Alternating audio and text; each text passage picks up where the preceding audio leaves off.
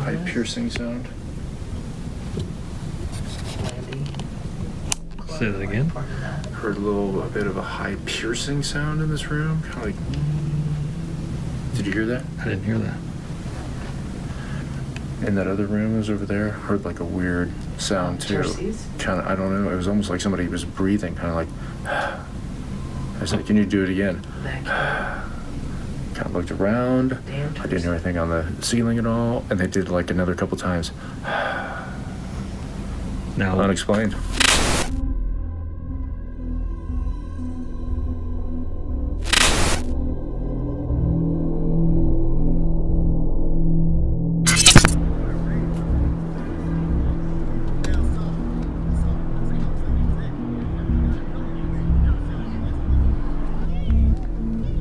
Philadelphia, Pennsylvania, the birthplace of America, home to the Liberty Bell, Independence Hall, where the Declaration of Independence and Constitution were signed. So much history, and some say a lot of ghosts.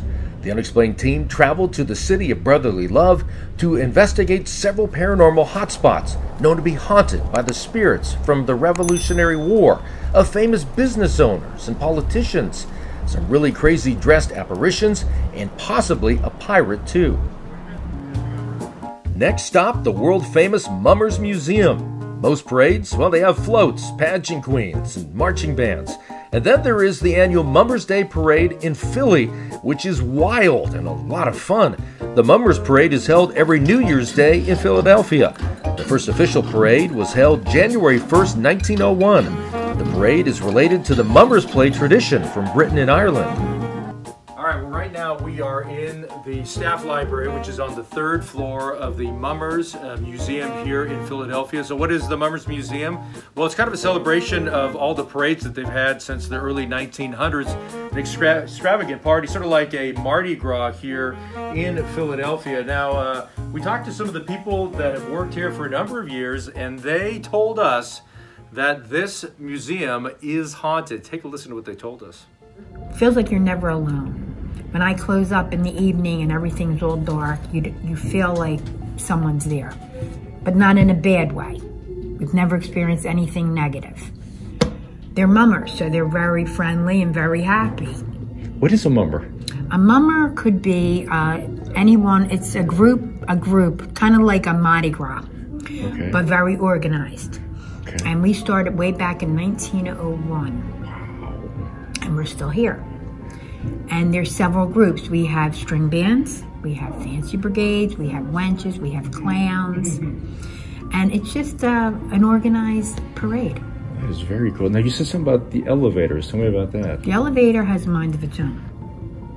The elevator sometimes lets you on and sometimes it don't. Sometimes it'll take you to a floor you want to go to and sometimes it don't. So most people always, there was a Joe Furco who was one of the original string bands presidents, and we always say Joe Furco. It could be Joe. Could be Joe. Could be anybody, but it could be Joe. So it's Joe Furco. Because if you're here by yourself and it opens and you expect someone to come out and nobody comes out, we always say, oh, it's Joe. So I know it's probably a silly question, but would you say that this is a haunted location from all the things you've experienced then? I think it is, but when you say haunted, I'm not going to say in a negative way because we've never had any negativity. It's always been very, very pleasant. Just like a mummer, happy and pleasant. Donna has investigated this place many times, saying it is very active. We were in for a treat. The museum allowed the Unexplained Cases team to check out the haunted third floor, a place where the public is rarely allowed. Oh, look at this, 1960. 50 cents, official Mummers magazine. Very cool. Very cool. Looks King like that's Mummer. all in great condition. Yeah. Fancy, 1978. You feeling fancy? I don't know about you, but I'm feeling fancy. So this, oh, wait a minute. Oh, 8 tracks, baby. Come on, yep. That's the way, I like it. Let's see what we got here. It's, Some Donna tracks. Summer. Oh, hey, yep. What else we got here? Mama's narration, Mammy's narration. Museums, let's see, it looks like Cut Man Away. 8-track. Any mummer will tell you. Oh, okay, all right, cool. House of Bruce. God, look at all this stuff, man. This is pretty cool up here. Well, and then we've got Best of the Mummers, Philadelphia string bands. You know, we got some. So, in case we actually get slapped for being disrespectful, basically, that's highly possible. Mummers. My name's Darren. This is Rick. Our first stop was this old storage room, and our equipment quickly started going off. The Mel meter was fluctuating up and down, and its REM pod function was going off, indicating something was hovering around it. Take a listen. Okay, that's weird. All right, so I was just talking about... Some kind of an alarm, but it didn't, there was no spike. Okay, so I was just talking about how in Alton, I had a pain in my back, which, I mean, let's face it, I'm not going to call any type of... That could be a muscle pain or anything like that, but at the time, we were basically surrounded by spirits. And so I was just commenting to Darren, without this guy rolling, that I feel like I was having that feeling again, and you just heard it when I turned this on. Our millimeter / REM pod Just went off. I don't know what that was. That was weird. Well, I mean, it was just sitting right here, but Right. you didn't see a spike.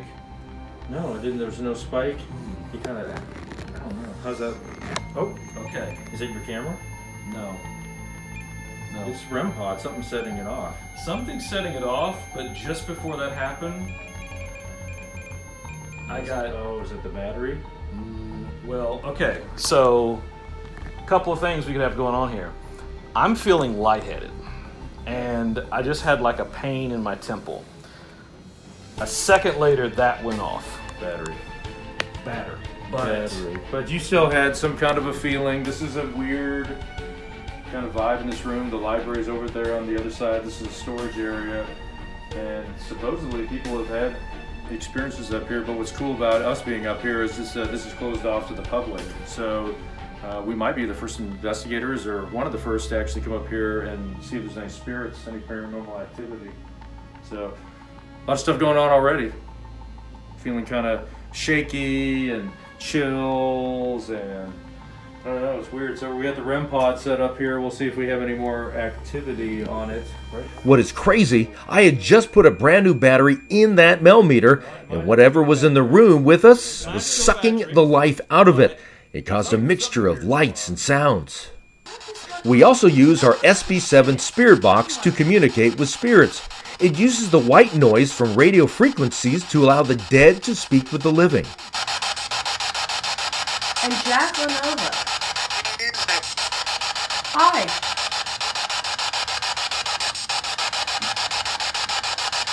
Is this Jack? Yeah. You were so clear. It's so nice to speak to you. Hello. Were you part of Landy?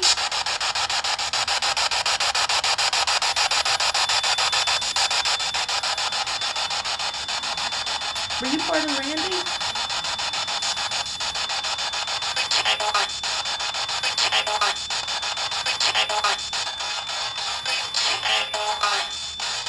Yes, you were. Yes, I was. Did you know? Mm-hmm. Okay, because you said your name so clearly, and I was talking to Irene, and then, yeah, and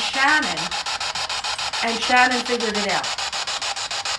That you must have been one of the founders of Landy. Correct?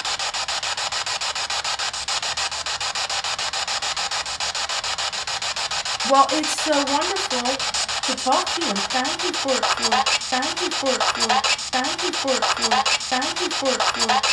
you're talking. Yes, you are.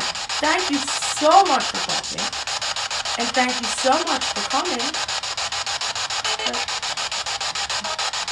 I'm so happy to be here again.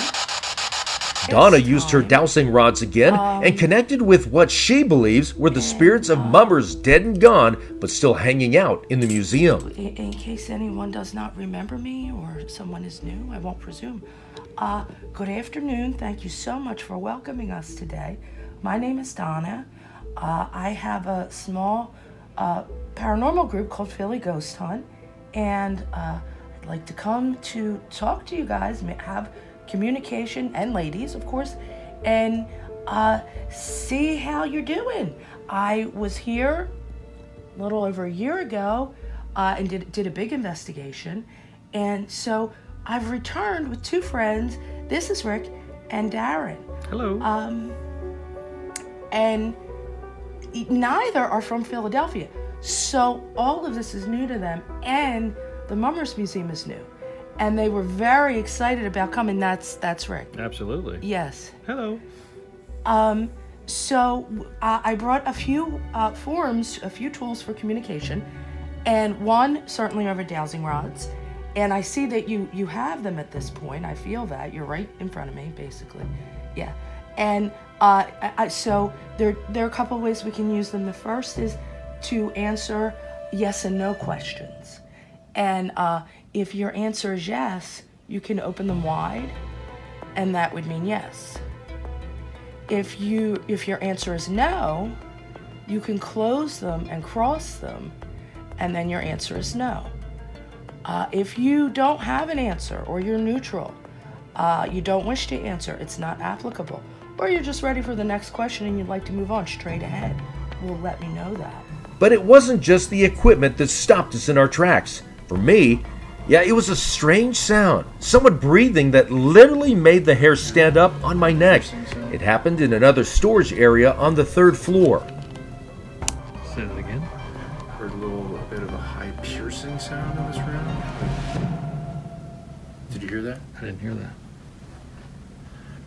In that other room was over there. Heard like a weird sound too. Kind of, I don't know. It was almost like somebody was breathing, kind of like. I said, "Can you do it again?" Kind of looked around. I didn't hear anything on the ceiling at all, and they did like another couple times. Now, unexplained. Was that?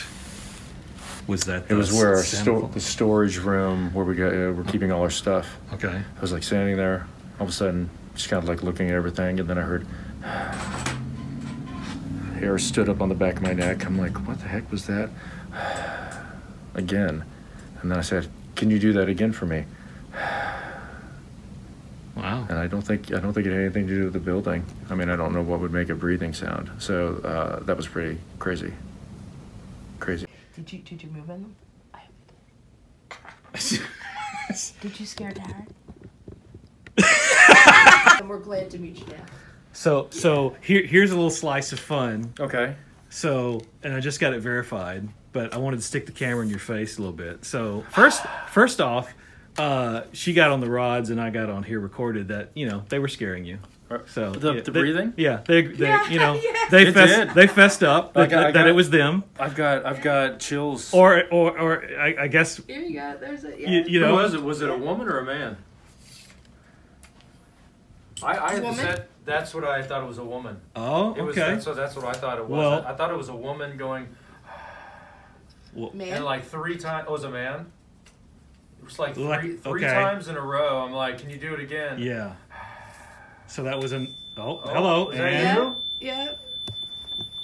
So that was you that was breathing in the room with me and scaring me? Yeah. Yes. We also ran into some strange interference on the SLS camera. It wouldn't shut down and appeared to have someone unseen messing with it. Ghost? Malfunction? A gremlin in the system? We're not sure. But we do know for a fact we've never had this problem ever before or since. Oddly enough, when we asked if someone was messing with the camera, Donna's rods indicated they were. Thank you so much for being so kind and so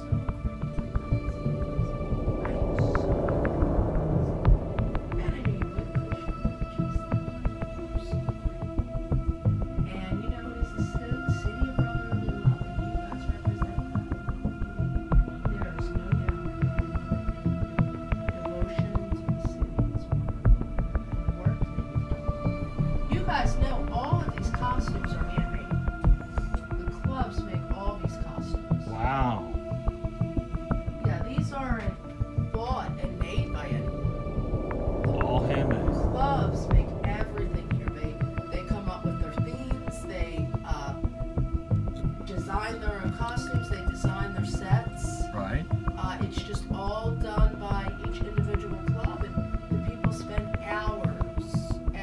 And same person who was playing with the little screen that was in front of me? No, that was somebody else. Was that someone else? There's so many people here, you can't even keep up with them. That was somebody else. That was someone else. Okay. So what I didn't tell you was that while I was trying to shut down the computer screen over there, Okay. I thought it had like gotten a bunch of commands, like it wasn't responding, and so it kept like kind of glitching. Right. So I stopped, and it kept glitching. So then I decided, let me roll on this, and it just kept going. And I was like, there's absolutely no way that I That's put in weird. that many touches. And so then they verified that they were over there just playing with it. So they're playing with all the equipment and then breathing to scare me. Yes, yes. Right. See? It worked. I mean, trust me, it scared me. The Mummers Museum was fantastic, and during our brief visit, we seemed to make a few new ghostly friends. Philadelphia, home to legendary football fans, freedom, cheesesteak sandwiches, Rocky, and clearly ghosts. During our visit, we gathered some compelling evidence that made the trip to the city of brotherly love well worth it. Reporting for Unexplained Cases in Philadelphia, I'm Darren Dito.